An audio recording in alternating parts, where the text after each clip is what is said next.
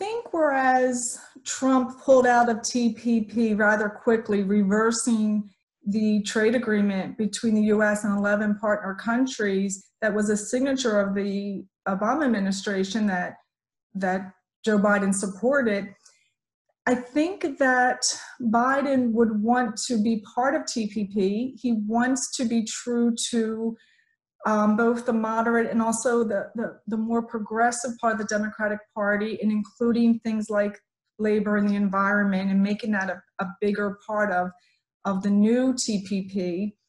But it's not also that simple, because the US would have to petition to be part of the 12-nation agreement.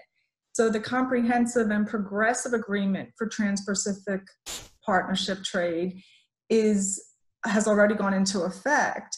And while I think that the US would be welcome to join, the US does not have the same ability to shape the agreement that they would have had if they were in it from the beginning, not joining it as at a latter stage.